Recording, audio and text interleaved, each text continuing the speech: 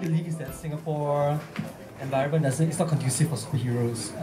I think superheroes in general are a very American phenomenon. They grew out of American history, American culture, American sensibilities. So any other country that tries to import it is importing it. So you're trying to fit a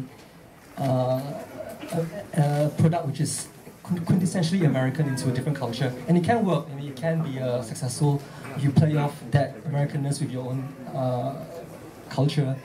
But I think it's never going to be about. You're gonna always have to play off that Americanness. So it won't be just about Singapore alone. It will always be a sort of a clash between American cultures and local culture. So if you want to do a story about superheroes, you will always be referencing the US at some level, I think.